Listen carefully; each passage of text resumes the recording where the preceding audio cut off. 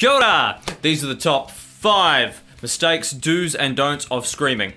Number 1, do not emulate. Your sound is your own sound. You can try and sound like another singer by copying their techniques, but do not actually copy. You will just wreck yourself. Take Randy from Lamb of God. I've heard people comment on him saying that he does a pirate scream. But do not copy, just copy the techniques and assonance he uses with their voice. And if you're wondering why you don't sound like them, your vocal cords are set up differently. Everyone sounds completely different, screaming, singing, everything. So do not copy, have your own sound. And if you're wondering if females can scream, yes they can, and they can sound brutal too. Look at Arch Enemy, Conquer Divide. Fact. Number 2.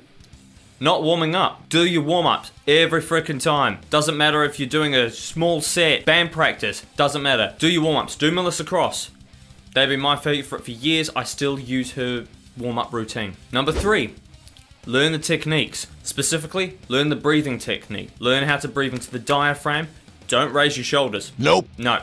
If you start raising your shoulders, you scream in your throat, you'll give yourself nodules, screaming career, done. Learn about mouth movement, shape, and articulation. Don't be tense as you scream. You can tense your gut or your abs, diaphragm, but keep your face, throat, all relaxed. And give your voice time to recover.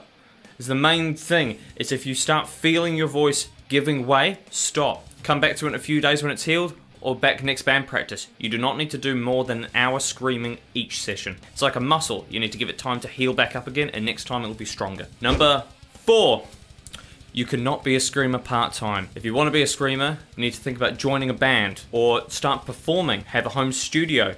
Make it a routine that you are doing it. Give yourself something to work towards, because otherwise you will just get sick of it and you will stop. If you have something to work towards, and a product you are putting out, you'll be proud of that product and you'll work towards being better. Go and study. Go to a polytechnic. Maybe not a university because they're more theory based, but go to a polytechnic. You'll be jamming with guys 40 hours a week, Monday to Friday. There is no way you are not going to get better by practicing 40 hours a week. You'll learn vocal techniques. You'll be practicing.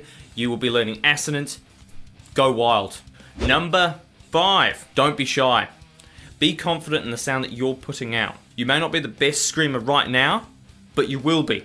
And as long as you work on your specific sound of who you are, your vocal cords, your technique, you'll be fine. If your voice changes over time, let it change that way. Don't force it to go that way, but your voice will change.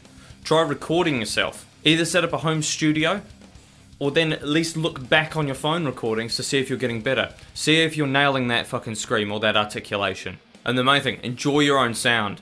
Enjoy the sound that you are producing, because no one will be able to scream like you. Male or female, black or white, doesn't matter. If you like this video, like, subscribe, and comment if anything I've missed. If you're after more vocal screaming techniques, look at Melissa Cross or any Fry screaming videos. They're the ones that make you sound like The Grudge.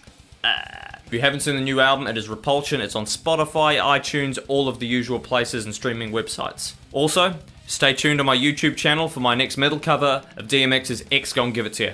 Till next time, see ya!